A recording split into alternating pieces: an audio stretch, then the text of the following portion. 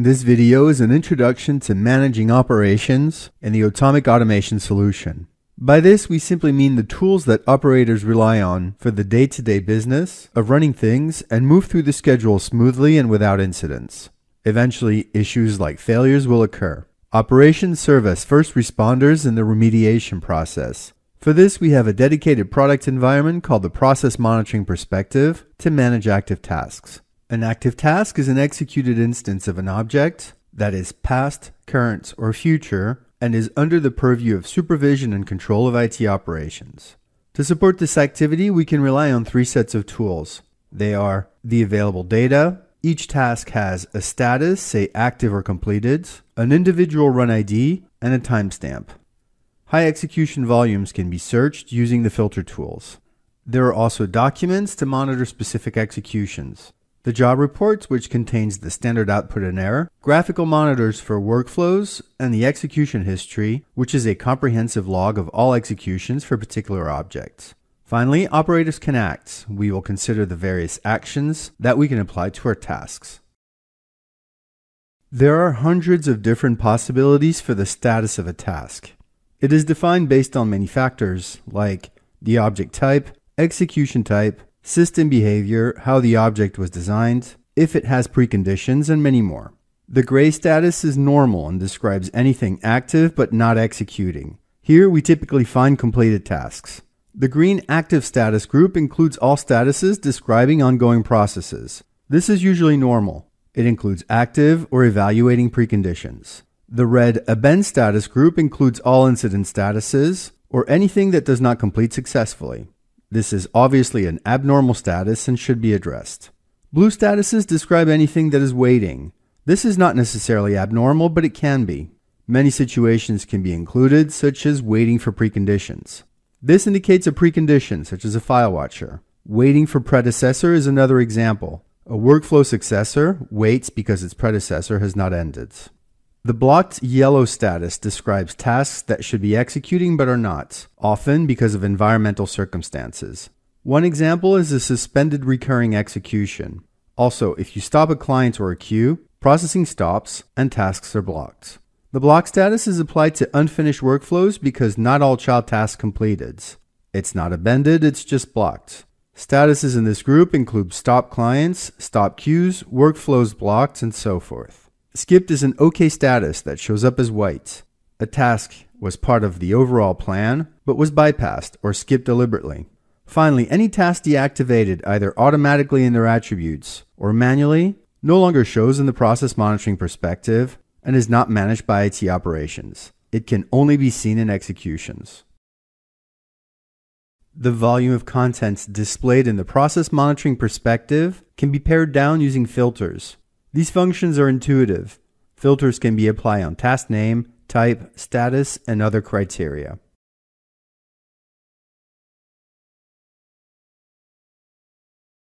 We open the process monitoring and process assembly perspectives. We'll need both.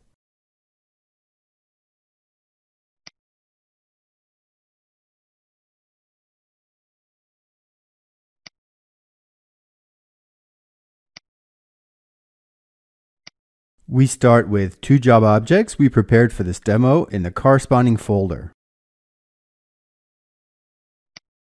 In order to explain deactivation and show how to automate it, we have two jobs, WF deact yes, which deactivates automatically, and no, which does not. Let's open the one that does.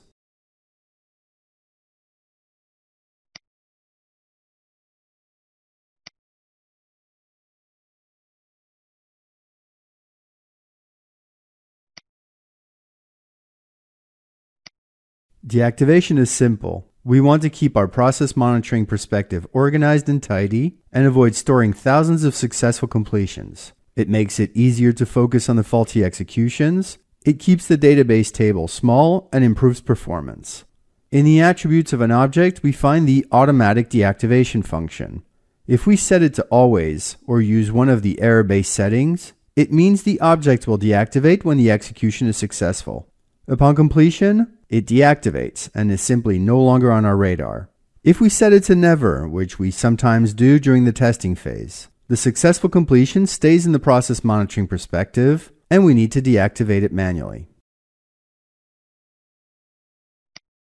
We use the Control key on our keyboard to select both objects and execute them.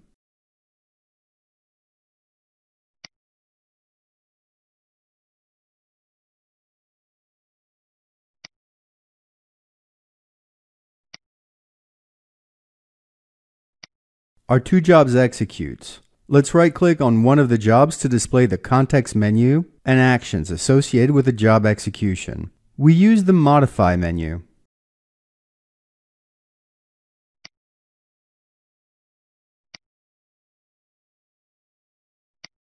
For executing jobs, available actions are Cancel, which appends the job manually, Modify Priority, which changes the priority of the job inside the queue vis-a-vis other jobs, Modify the status manually, which changes the status, and is something that we do not recommend without a high level of expertise. Takeover task reassigns the ownership to the current user. You'll find these actions and many other object types.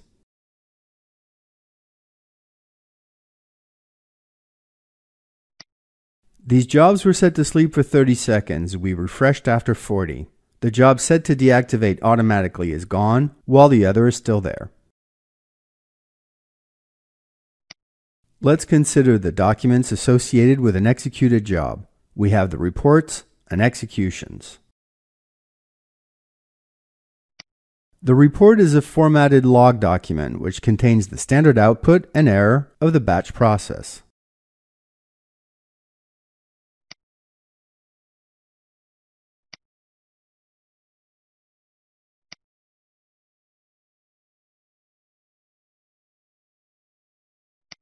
Executions track the historical occurrences of every execution of an object. We had executed this job twice before the demo, and so we have 3 executions.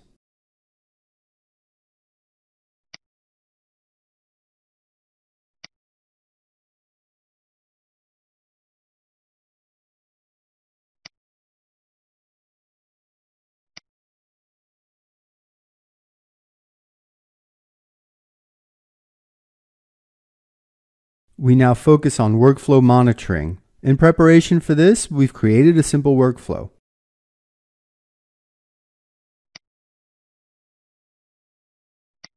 This workflow has 2 jobs. The first we will cancel manually. The second has a dependency on the successful completion of the first. Let's show this.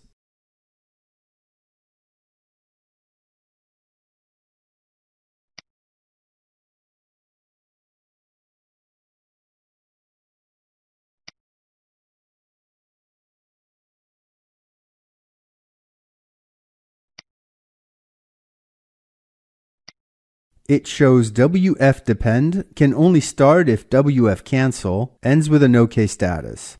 Any other status means the dependency is not met. Remember, we are going to cancel the WF cancel job manually. We'll consider what happens to the status of each job and of the overall workflow.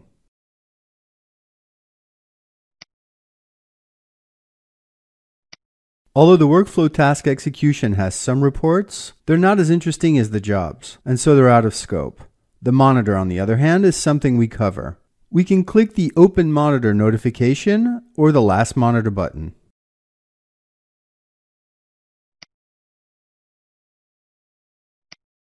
The Workflow Monitor is a powerful tool because it allows us to monitor the execution of the workflow in graphical formats. We see each job and associated status. The first is executing and has a green status. The second has a blue normal waiting status because it has an unresolved dependency. Note that as opposed to individual task executions in the PM perspective, the graphical monitor assumes statuses that reflect the overall status of the workflow. The blue status reflects the waiting nature of the job, but in the PM perspective, it would appear in the gray, in other words, not executing status, based on its own merits and unrelated to the workflow. We cancel the first.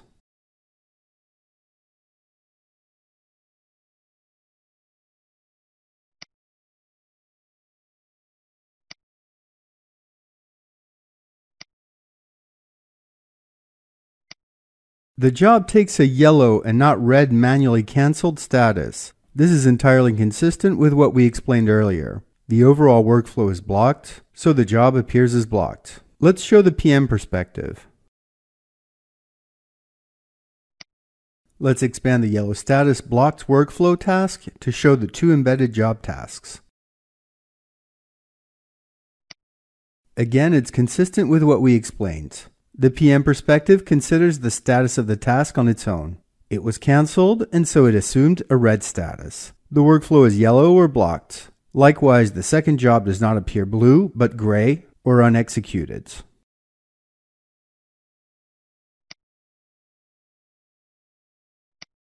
These are the actions associated with a workflow. Cancel cancels the workflow but lets active tasks finish. Recursive cancels everything. Suspend will put a workflow on hold until it is released with the go command. Recursive works the same way.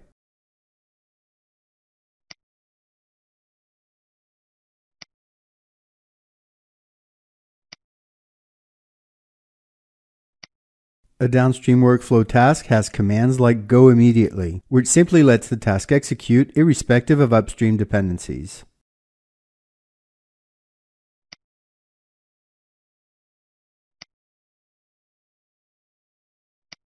A red status task can be restarted.